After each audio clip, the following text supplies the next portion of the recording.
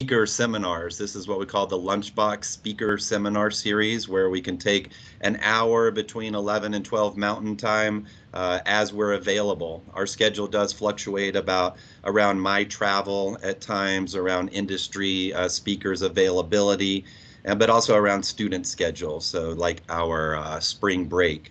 I don't hold these seminars on midterms and finals weeks, but I am going to make this a regular series so I can bring you, my students, more information from industry and from academia. So I'm going to start by sharing my screen before I introduce our speaker. I'll try to do this each time we have one of these series. I am transcribing, so if you do think you need that or you want to invite someone who needs that, let me know, because I see it transcribing on my side. So I want to make sure that you know that that's available for somebody who needs that accessibility. So welcome again, SFCC Controlled Environment Agriculture Lunchbox Series. I have speakers lined up. I've got a schedule here. And as said early, Pedro is the second speaker. Joe Pate, a good friend of ours, a friend of our program, was the first speaker last week or 2 weeks ago. And Pedro stepped in today last minute. And I'm very glad he did, because often our students don't get to hear the story about Pedro's climb to success with aquaponics. Most of you know Pedro from SFCC as the lead greenhouse tech. He had a whole life before that, so he was very successful in the Caribbean. And if it wasn't for a horrible, catastrophic hurricane event that he'll probably mention here in this talk, he'd probably still be doing what he was doing. So he's here now. He owns a business with me and AB as well, High Desert Aquaponics. We can do consulting out of that business if anybody needs help. They have more time for that right now. I work with students so much that it's mostly AB and Pedro getting into some consulting, but he is available. I hope he mentions that during this talk. And you see the other speakers here that are coming. My students know Damon Seawright and Americulture as our tilapia fingerling supplier. They supply most of the U.S., I would say, as well, with tilapia, and into Canada as well. Dr. Tidwell is an inspiration for me at Kentucky State University, so we're going to be hearing about their programs, and maybe he'll inspire students to get into aquaculture, which is one of the fastest, it is the fastest growing sector of all of agriculture. And Rosanna Salanave is New Mexico State University Extension Aquatic Ecology Specialist. She's famous because she works with me. She publishes with me, and she works in the aquaponic area. So as her name applies, aquatic ecology, as anybody in the state who has questions about hydroponic growing, aquaponic growing, or what I like to say, water farming or farming in water, we're going to connect there. And then Justin Henry, I'll mention a little bit further who he is, but he's from Canada, and he's going to be our last speaker for this semester. Okay. And some events that are coming up, Indoor AgCon. I want to bring these up every time that we meet here because they come and go, and new things happen all the time. So the Indoor AgCon is the end of February, early March. I don't think I'm going to be able to make that meeting, but that is the go-to meeting if you're a student interested in getting into indoor ag, which includes greenhouse cultivation, and they're partnering with the National Growers Association.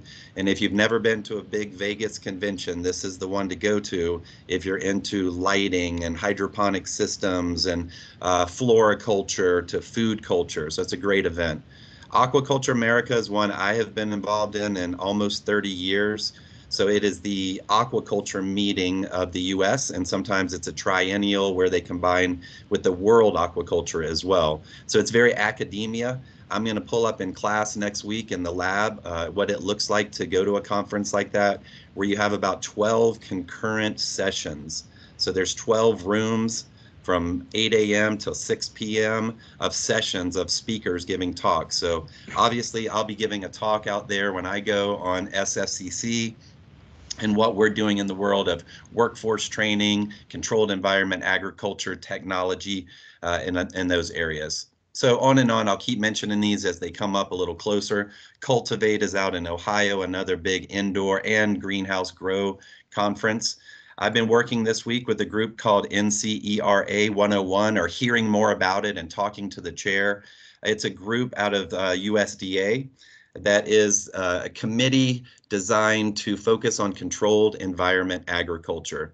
And that committee is made up of ARS, agriculture research stations across the US, and they're bringing in the technology research results to one committee under USDA, and they're going to meet out in Tucson. It's a great place to network with the best higher institutions of knowledge, so I'll probably try to make it out there and let them know that we are providing the pathway of students. So all of my students are going to have opportunities to get into these big schools like you've heard of already, University of Arizona, Cornell, Michigan State, Utah State, and some of the names that you've heard of as well. So look forward to in class, we'll be talking more about that. And the big one that comes up in our program is the Aquaponic Association. We've always been part of that association. We sponsor that usually. We buy a school pass, which gets our students scholarships to attend, or at least virtually attend. And this year it'll be back on ground in Oklahoma City, as well as a virtual component. So we'll certainly be taking part in that again. Okay, the last thing I want to say before I introduce our speaker is there was big news this week. Before the meeting started and we started recording, I asked my students, did anything come up? And I'm going to try to just jump away for a second and see if I can, if anybody's in the lobby waiting to be let in. It seemed like I'm getting some notices. And if you all get a notice like that people are waiting to be let in, please go ahead and accept them while I'm talking or a speaker's talking, okay? I've been doing it. Okay, great. Thank you, Pedro. So wrapping this up here, a new announcement. USDA just came out with their first Federal Advisory Committee on Urban Agriculture. Okay, these are the names here on the left, and this committee is put together to be a support system and a network for urban agriculture. And so a lot of what we do in controlled environment agriculture fits the key words for urban agriculture and CEA. CEA really is designed. So we've talked about these things in class. In urban environments, we're seeing a huge trend towards rooftop farming. And there's a third name down there, Viraj Puri. He's an innovative producer. He is the founder, one of the founders of Gotham Greens. And many of you have talked about Gotham Greens in your current events, and you know about this huge trend to go on rooftops, and they're spreading across the US. The other one that you should know is Caben Smallwood, and he's an aquaponic grower, and he has a business called Symbiotic Aquaponics. And we have one of their systems. When you first walk into the student section at the college, you'll see one of their systems that they donated. So congratulations to both of those people, because now on this very small network of support, we have hydroponics and aquaponics very well represented. Both of these people are very outspoken in support of recycle hydroponics systems in controlled environment agriculture settings. So that to me was exciting. I was nominated for this board with about 4 other people in the aquaponic world by the Aquaponic Association, and it looks like they did grab one of us, and that was our intention, to make sure that we had some standing in aquaponics, and I'm glad we also see hydroponics represented there. So now what I want to do is open the lunchbox. That's kind of the plan here. We'll take 10 minutes to catch up with everybody. Then we'll have a 40-minute speaker. At that time, we're going to go off recording, and I'm going to let my students just have some one-on-one time with the speakers at the end of these series, and they will be available on YouTube coming up shortly. Okay, so I will stop sharing mine, Pedro. I'll let you introduce yourself, and I'll let you share your own screen, okay? Okay. Hi, everyone. For all of you that don't know me or have not seen me before, because I know some of you have not, I'm Pedro Casas from Puerto Rico. My background, I have a bachelor's degree in fine arts, major in graphic design, minor in photography.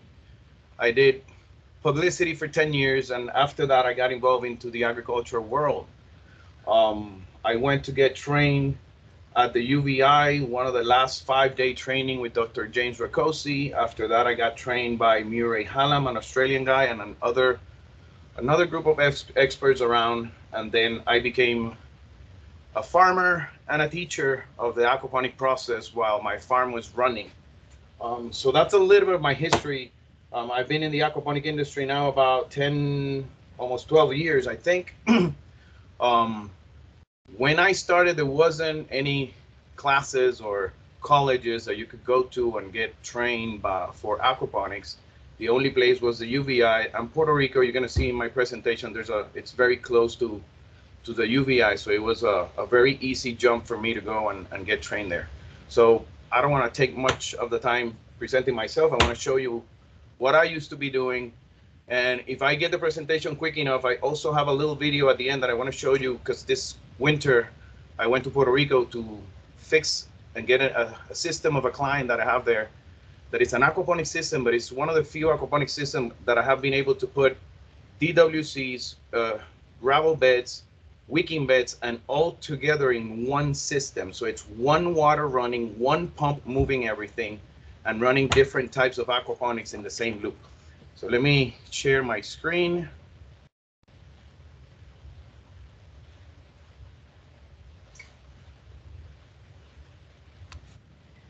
That looks great. If you want to try to big it up a little bit bigger, you can.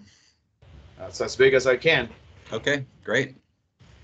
Okay, guys, so that's how my farm looked at the end of the before the hurricane hit it. But let me go little bit by little bit on the process. What I'm going to talk about, you guys, is where's Puerto Rico, a history of the farm, why aquaponics in the island, issues when you don't have a greenhouse, renovations for better results, and what happens to a farm or an aquaponic farm when it gets hit by a bad hurricane.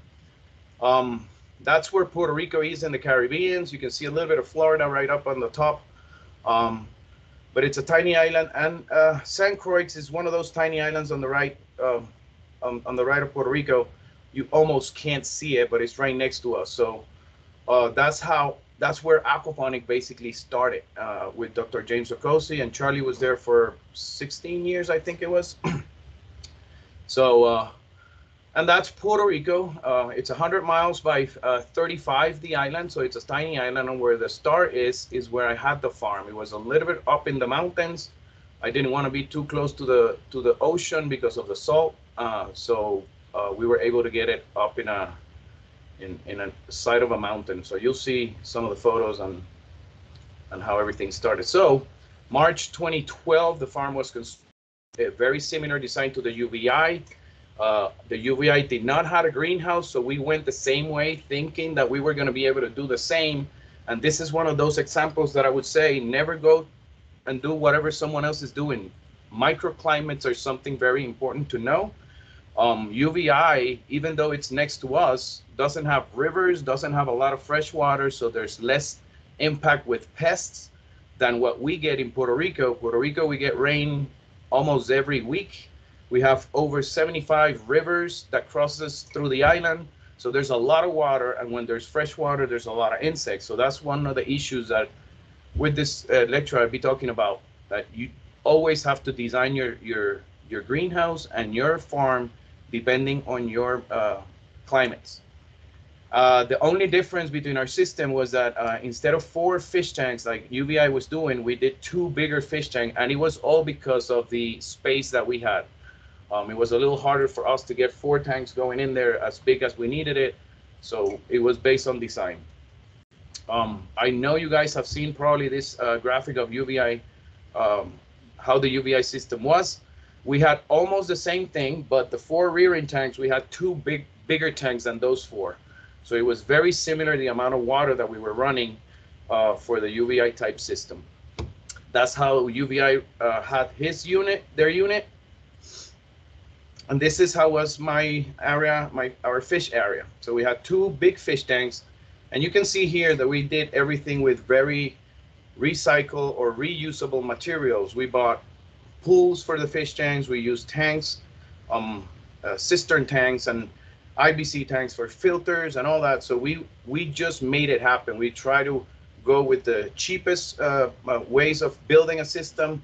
And sometimes that's not the best way to go. Most of the times you have to think about all the things that you need to have to make sure your farm can run for lots of years.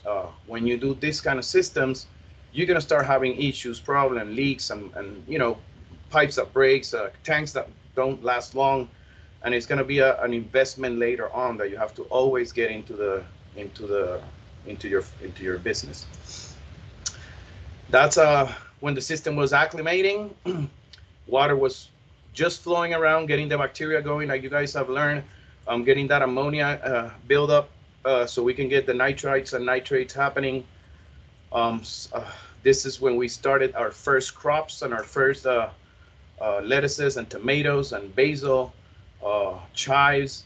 If you can see how the lettuce looks, it's like a conveyor belt. You got smaller plants at the beginning, a little bigger and a little bigger on the process. And that's basically what you guys are going to be seeing soon in the aquaponics here at school, because it's the little cycles that we're going to do. These are more commercial cycles. We're going to do smaller ones, but it's the same thing. There you see how I had to do some trellis for the tomatoes. The tomato foam boards don't move. The lettuce foam boards will push them out all the way to the end to be able to harvest at the end. So why we did aquaponics in Puerto Rico, there's a lot of good things. It's a year-round growing cycle outdoors, so we could do a lot of growing outdoors year-round. We don't get cold, so our weather, it's good year-round to produce whatever we wanted it to produce. We have a lot of rain, so we can conserve water. We were collecting water all the time that we were getting rainwater, and all the water that we were replenishing to the system was rainwater. We could do different types of greens and fruits in our climate, and we needed it to produce more local organic production. People would think that Puerto Rico, because it's an island and it's in the Caribbean, we are producing a lot, but we import 89% of the food that we consume. So really, Puerto Rico is not producing enough. If we compare it to New Mexico, I think New Mexico produces or imports 96% of what we consume. So New Mexico and Puerto Rico are very close in how much we import food. So yes, I believe that any business that comes up on food production in this kind of places, it's a business that we're gonna flourish. So that's a far view of the farm, and you can see the prettiness of how the lettuce look, the smaller ones and the middle ones and the bigger ones. On the last bed at the end, we had the basil cycle. We had some of those tomatoes growing on the middle and at the beginning, but that's how the farm used to look without the greenhouse. And we had a lot of issues by not having a greenhouse, and you're going to be seeing soon some of those because I have a bunch of photos. But that's our basil plants, Genovese basil, sweet basil. We were producing about 80 pounds of basil weekly. Those were our green lettuces. We were doing Tropicana and Coastal Star. I believe Amanda is doing the Coastal Star here in the NFTs, but that's how they look in the aquaponics. Tropicanas. Some of my tomatoes, some of the chives. Down there you can see the cycles of the lettuces. So yeah, the farm was doing incredible. Aquaponic does incredibly for this kind of crops. You always have to try to find that niche market, and you always have to find what sells in your area. People think, oh, I'm going to do lettuce or I'm going to do basil. Well, you make sure you have who buys those kind of products in your area, because you can be the best basil producer, but if you don't have a lot of clients to buy it, you're going to be composting a lot of basil. That's one of the few times that Charlie went to visit the farm. That's my brother, who I started the farm with. It was a family business. It was my father, my brother, and I who ran it. We had a few employees helping us, but it was a farm. It was a family farm business. What were the no greenhouse issues, how I call them? Well, we had too much rain, something that we don't have here in Santa Fe. We had extreme heat. We can get extreme heats in summer times here in Santa Fe. We had a lot of insects because of the amount of humidity and rain. We had fungi and PM problems. So that makes a farm have more maintenance, and all these things are the ones that you don't want. You want to try to maintain a farm with the less maintenance possible, so you don't spend that much money. But if you don't have a greenhouse in a climate like ours, or in a climate like here in Santa Fe, Puerto Rico is because of the heat. Santa Fe is mostly because of the cold weathers and some of the heat weathers or the hot weathers. So, you know, you gotta think about that before you start a business as a farmer. What were the problems? a lot of caterpillars, a lot of rain. If you see that photo on the bottom on the right, the pathways were full of water. And if you imagine trying to walk around after the rain passes, everything gets humid, everything gets extremely wet, and fungi and mildews are starting to show up in all kinds of ways. So it was not easy. That's what happened with tomatoes. They get full of caterpillars. Even though we were spraying 2 or 3 times a week, it was exposed to the weather. It was exposed to the outdoors. So everything was coming into the plants and getting them eaten up. We were having caterpillars that eat the leaves. We were having caterpillars that eat the tomatoes. We were having all kinds of insects, and it was a little hard to control that without having a greenhouse. Tomato hornworm. Sometimes we'll get a big rain in the morning, midday we get a sun up to 90 degrees, and that's what the lettuces would look like. They dehydrated. Even though they were on water, they couldn't resist the amount of heat, the amount of water that they got on, and the amount of heat right after. So there's a lot of things that greenhouses help on your crops for you to be able to produce and have a constant production weekly. If you think about this, that was the lettuces that were ready, but the whole bed was dead, and I lost 4 weeks of my cycles. So I lost 4 weeks of production, so 4 weeks of cash flow that the farm wasn't getting in. And those are the little things that sometimes when you're a farmer or when you want to become a farmer, you don't think about. Little things like this can damage your business big time because you're losing produce that are not making money, but you are putting the time and the money to make that product growth. All the different mildews that I got from mints to lettuces and basil, all the types of mildews showed up because of the amount of humidity. Mealybugs. So I got involved with some people around in the island and asked them about how do I get a greenhouse going with a system already in place. So I didn't do a very, very good research, and this company from the island recommended me a greenhouse that at the end of the process, I found out that it wasn't the best one for it, but it did help us in some time of the season. So we built this low greenhouse in a hot place. It's not something that you should do. But in winter times and not in summer times, we were able to do very good on the crops. We were able to start some other types of crops that we were experimenting with, like the kale and different types of lettuces, amaranth. That's my daughter helping me with the lettuce, different mesclun mixes, other types of tomatoes. So the farm started, producing a little better with, but summer times, that low greenhouse became, a place where nobody could have been in there, even the lettuces. From producing 48 to 60, 52 to 60 cases of lettuce a week on summertime because of the heat and how hot the greenhouse got, we went down to like 4 or 5 cases because the lettuce didn't like the heat and the water got too hot and all that. So we started learning that we didn't do the best greenhouse for the kind of climate that we had in the island. So we did a bigger renovation on 2015. We had a help from the government in the island.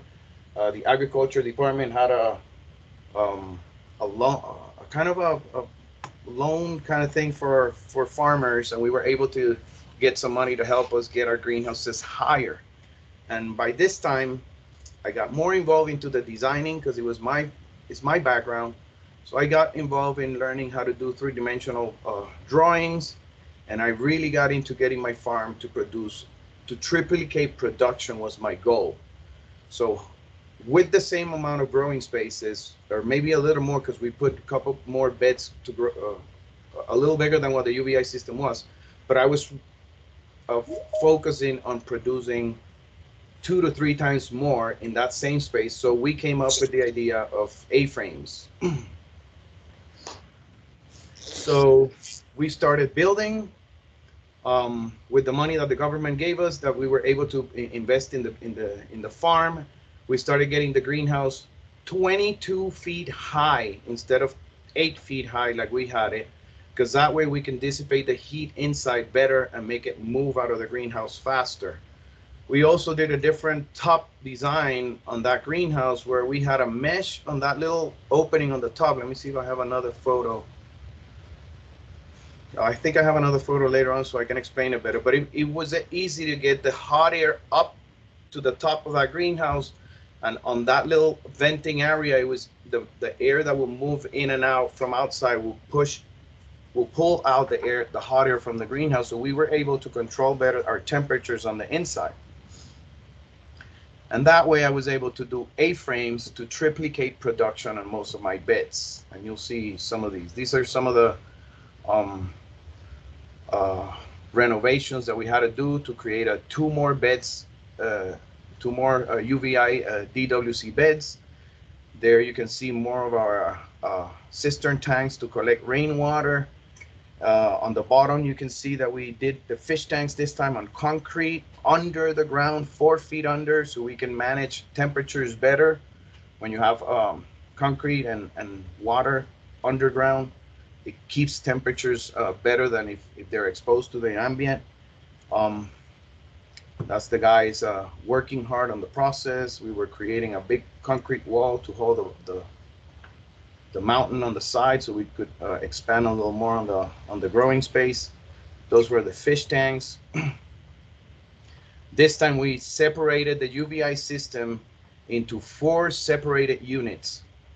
And that was just a situation in the island that because of issues that we could have in different crops, we were able to separate. If one system got bad, we could, shut that system off, do a nice cleanup and start over and not shut the whole system. So we had 4 different systems running apart. And that's how the farm started looking on the fish tank area, expanding down there the 2 extra beds. So we had 8 UVI type DWC beds. One of the big changes was that I didn't have a clarifying tank. I integrated my clarification process in that filter box that we designed it. So basically the water was running from the fish tank to that big filter box, and then from the filter box to a small degassing tank, and then going to the beds. That's how the greenhouse looked on the inside. We had to do some more supports to make it strong enough for the height and the winds. And so here you see the top of what I was talking about. So now the little sidewalls on that top are a mesh.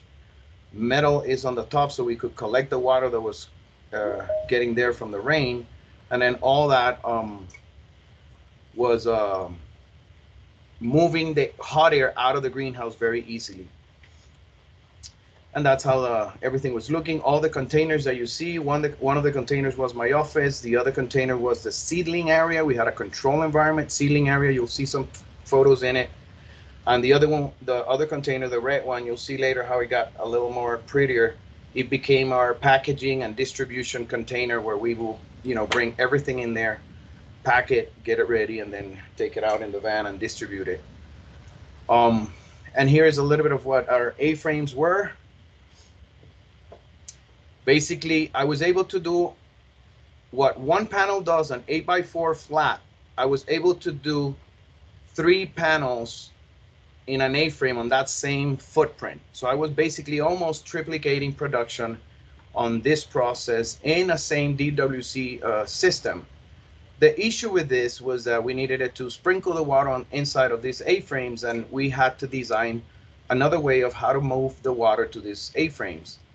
We did have to get some more, another water pump to be able to do this, but because of the amount of production that we were able to maximize, it was okay for us to spend that energy on the pumps to produce this amount of crops. So in the A-frames, that's on the left, we were doing watercress. On the right, that's pak choi. We did a lot of testing on different pak choys and mint. And one of the crops that we really made it work was the mint, because Puerto Rico, there's a lot of bars and they like drinking a lot. So the mojitos was one of the things that people liked a lot. So we were basically producing most of the mint for most of the bars in the island. We were doing about 300 pounds a week of mint And we were able to do that because of the A-frames. If I would have been doing mint on the flat raft like regular, I didn't have the space to produce more. This is my sealing container. So it had an air conditioner on the inside because I needed it to control temperatures. Puerto Rico, the temperature gets too hot, so I had to go a little colder for my water to move around my seedlings and be able to have a good seedling process. So everything run in here. After 3 weeks, everything will go outside in the aquaponic beds, and then it'll go into the container for the packaging. That's how 6 or 5 of my beds look with the A-frames. We still had some of the other ones flat for basil and some other plants that would do better on raft than on the A-frames. Not every crop will do good on A-frames.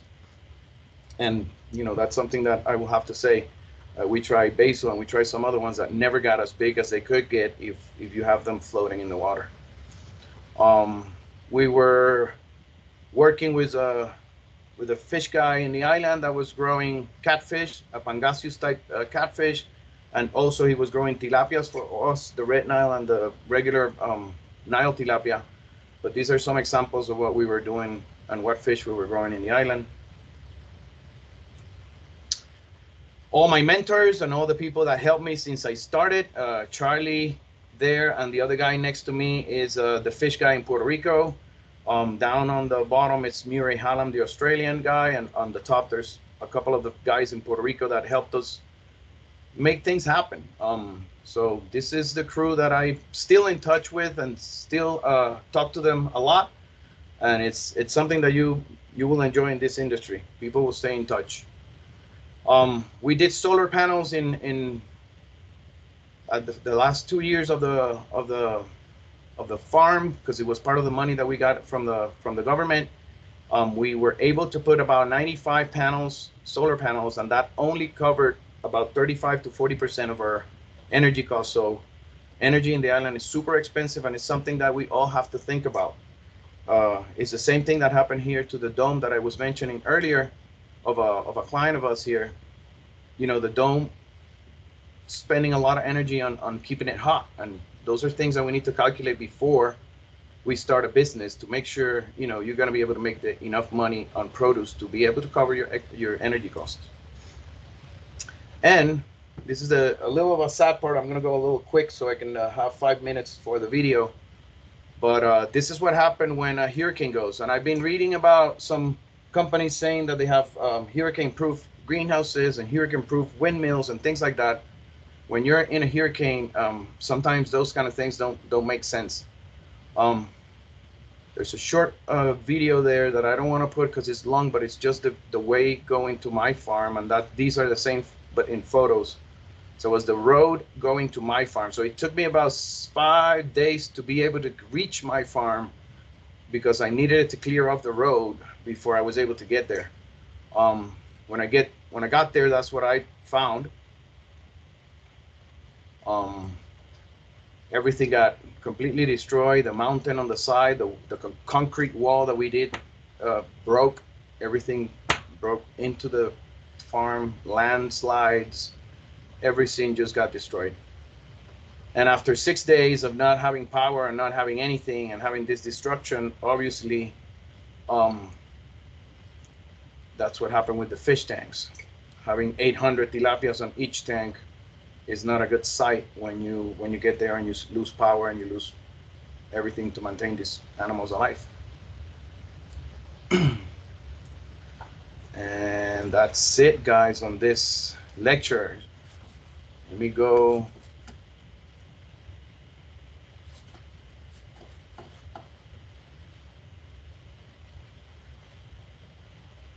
So now, let me talk to you a little bit. I have this client in Culebra. I have 10 more minutes about. Yeah. I have this client in Culebra. He went to my farm maybe 6 years ago, and he had somebody, and I don't want to say from any place because I don't want to talk bad about nobody, but somebody designed a very bad aquaponic system, and he came up to my farm saying that some people have told him that I could fix aquaponic systems, And he's like, I'm gonna give you a chance to see if you can fix my system. If not, I'm gonna destroy it. And then I went to the farm, and he had a beautiful place, 14 acres in Culebra. It's an incredible island. And let me show you real quick how things look now.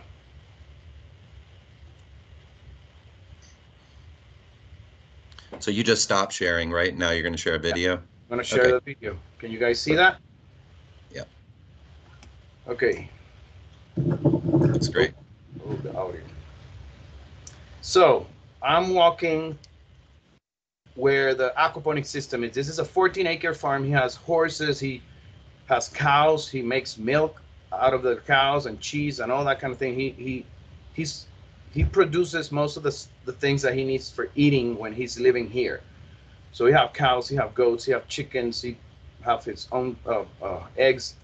And this is the last part of the system that I built. The two first beds that you see there are gravel beds. They're wicking ebb and flow types, those two.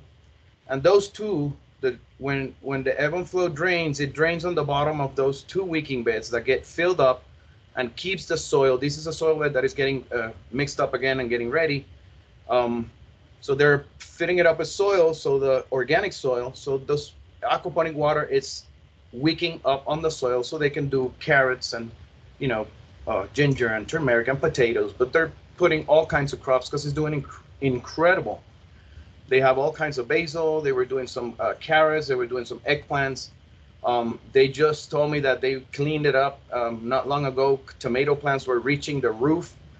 So, and all that water is coming from the main and one aquaponic system that is this one that you're seeing here is 3 DWC beds where he's growing it only for lettuce, for mixed greens. And then he has 3 fish tanks. And at the end, he has a 4 tank that it was our filter, but I was there because he needed it to change the filter, and those Matalapats got bad and it was very expensive to get new ones. So we decided to eliminate that filter. And then we got into this little room that I also designed for him, his seedling area and his, you know, storage. And we installed that filter over there, that big bubble bead filter, so he could use that other tank that he was using as a filter as another fish tank. So he has in this little room air conditioner also because he has to control temperature. He has tanks to grow fingerlings and small tilapias, get them big enough so he can start keep them going back into the big fish tanks to get the aquaponic going. Let me see if I can share real quick.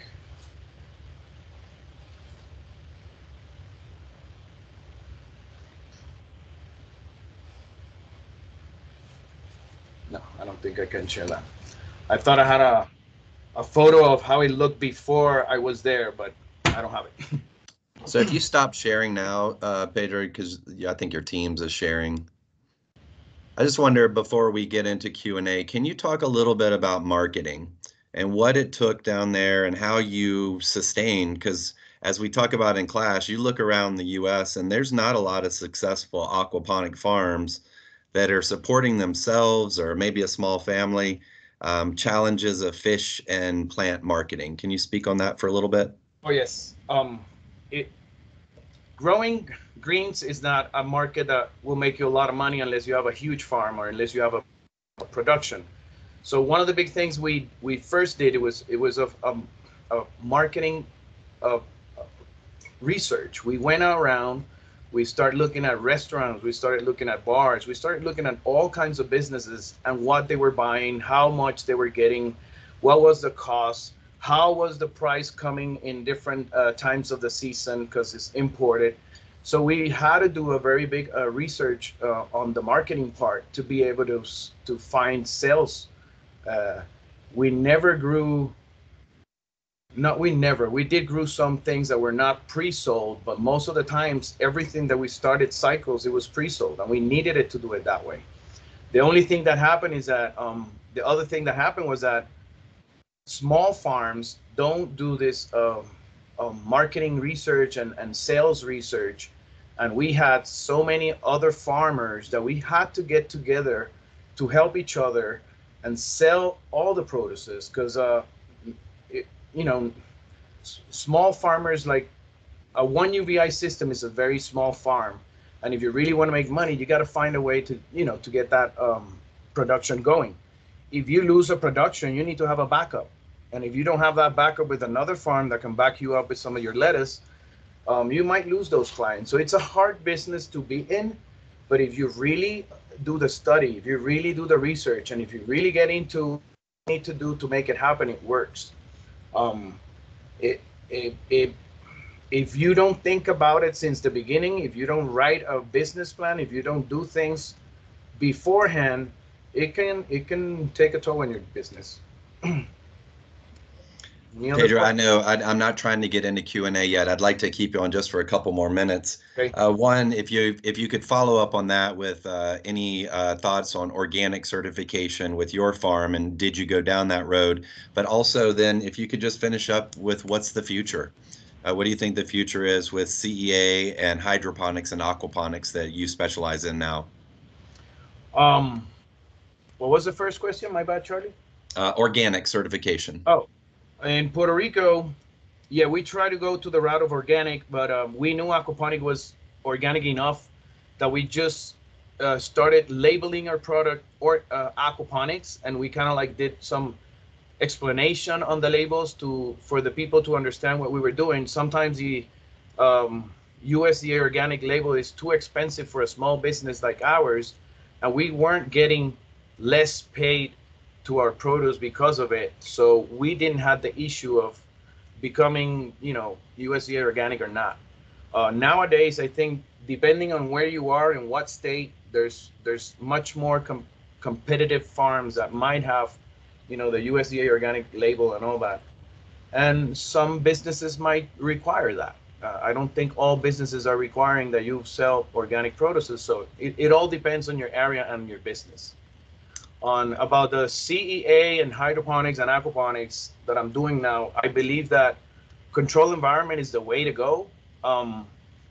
Hydroponics and aquaponics, I think in business types, we should mix them all together. I think just going aquaponic or just going hydro or just going soil is not the smartest way to do farming nowadays. And I do believe that having a controlled environment, aquaponics, hydroponics, and even soil growing can help one can help another one, depending on how you do the cycling and the rotation of crops. So I do believe that agriculture has to go mostly into controlled environment for us to be able to feed the world.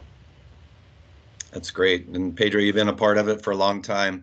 And when I was inviting people here, just from our institution, I realized how many friends you have, and I see some guests who are here as well. So what I'm going to do, and the way this works, everybody, I'll stop recording here, and we'll see the next speaker in a couple weeks. So we showed the schedule earlier in class, and then we'll take some time and do some Q&A. So Pedro, from the bottom of my heart, thank you for doing this so our students can learn a little bit from some failures. You obviously weren't 100% successful in how you produced, and you were able to change and to come up with new techniques. So I think that's really what helps our students learn, is from our mistakes. You and I have been doing this for a long time. So I'm going to stop recording, everybody, but you can stick around.